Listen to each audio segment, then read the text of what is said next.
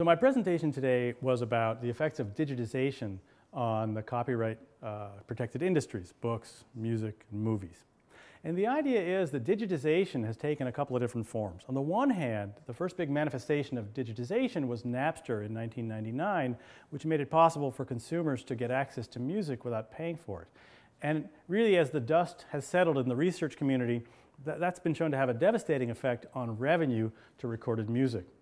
Now, if that were the only impact, one would expect a big reduction in revenue to have really negative impacts on the quality and quantity of creative output. But it turns out that that's not the only aspect of digitization. There have also been reductions in the costs of bringing products to market. And as a result, it's not clear a priori whether there would be a reduction in new products. Instead, you really just have to look at data to see what's happened. And it turns out that on balance, there's been a great increase in the number of products created in the music industry, and moreover, they seem to be very useful to consumers. Surprisingly, even though revenue has collapsed since Napster, there's been an increase in the service flow from music products created since 1999.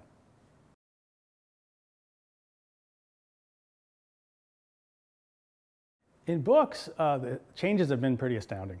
First, there's been an enormous increase in the number of new books coming to market.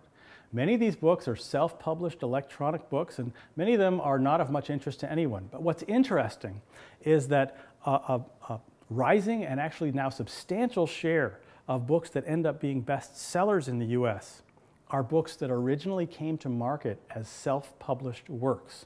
That's interesting because those are books, many of which would never have made it past traditional gatekeepers. So it's really revolutionary. In movies, the nature of the evidence is a little bit different. But in movies, it's also true that there's been a very large increase in production, the number of movies produced. And related, there's a big increase in the number of movies available to consumers from any point in time. So it used to be people watch movies in theaters, and there's a pretty limited number of movies that get released into theaters each year. But now that digital distribution is not only possible, but increasingly popular, a lot of movies can be distributed to consumers. So twice or three times as many movies as are distributed through theaters end up being available to consumers through digital distribution channels.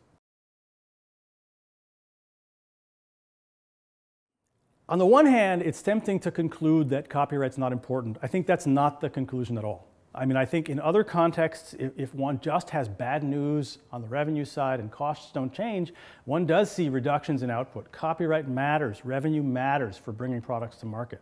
But I think what's really important in this context, as we think about policy changes, we should remember that there have been changes on the cost side and on the demand side. And so before we make any, provide regulatory relief or policy reform, we should think about what's really happening in the industry on both sides of the market.